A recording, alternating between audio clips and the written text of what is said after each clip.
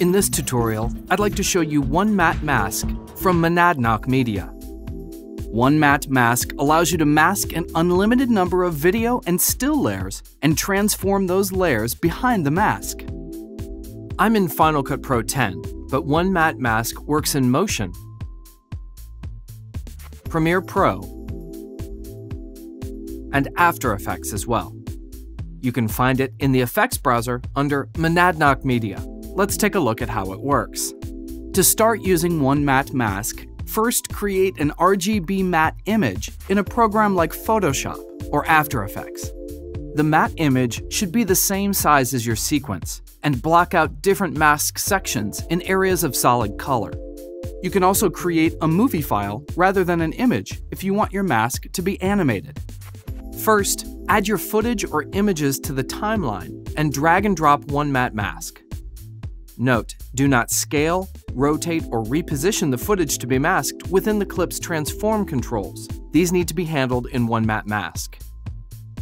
If masking footage that differs in resolution from your project, you must make sure to choose None from the Spatial Conform menu in the inspector.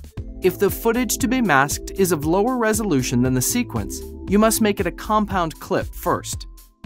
Simply right-click on the footage in the timeline and choose New Compound Clip. Then apply 1Matte Mask to your newly created compound clip. In the parameters, click the Image Well to load up your matte image. Using the eyedropper or color picker, select the color of the area that you want to mask your footage within. You may choose multiple colors if you want your image to span several matte areas. Use the Masked Transform tools to scale, rotate, and reposition your footage behind your mask. You can visualize and offset the anchor point by checking Anchor Visible. You may keyframe these values or pan and zoom your image behind the mask. You can distort or transform your footage using other effects. For example, flip horizontal, as long as you place those effects above 1Matte Mask in the inspector. If you need to refine the edges of your mask, you can use the matte refinement tools. In other host applications, footage might be cropped if you transform it beyond its original boundary. In After Effects and Motion, you can use the Grow Bounds control to easily make your footage larger.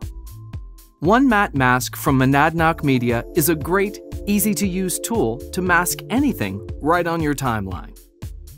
FxFactory offers a huge selection of great effects, and if you don't have them yet, I suggest you go try them out at FxFactory.com.